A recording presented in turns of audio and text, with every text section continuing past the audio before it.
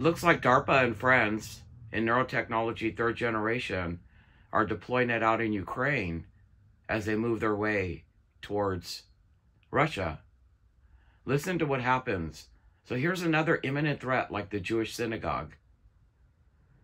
And listen, it's not, you don't ever get used to air raids going off while bombs are dropping. But you have to listen to the reporter. She's just absolutely amazed at the attitude of the people. Almost like their brains are being, the fight or flight in their brains are being zapped. And it wouldn't surprise me that the Department of Defense would utilize other people in imminent threat as they make their way towards Russia, the United States Department of Defense, DARPA, and their biological technological weapon of mass destruction, neurotechnology third generation of bi-directional brain-computer interface that can rewrite multiple synaptic firings on multiple people simultaneously. It can be used by the enemy, and the enemy appears to be the United States, as a biological technological weapon of mass destruction and or a means of mass subjugation. Has targeted the country's energy infrastructure in a series of drone and missile strikes. The attacks on Friday morning triggered air raid sirens in cities across the country. Residents have also been urged to take shelter in other cities, including the capital, Kyiv. Authorities say the Zaporizhia region, at least 17 projectiles there hit within an hour. Moscow appears to be stepping up attacks in Ukraine's south and in the east. Now, the DW team in Kyiv has also headed to a shelter. Let's try and bring in DW special correspondent Aya Ibrahim, who has been reporting from there. So, Aya, where are you and what is happening? We're right now in Kyiv, where, like most residents of the city, we woke up to piercing sounds of sirens signaling that the city might come under attack.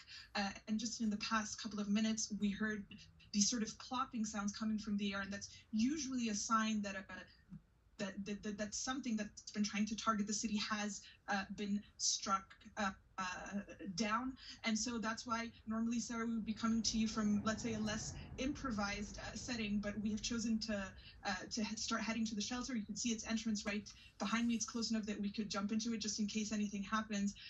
But residents have been advised to move to shelters. I think what's striking to me here is, how, let's say, nonchalant the residents are with these warnings, walking to the streets, just coming here to the shelter.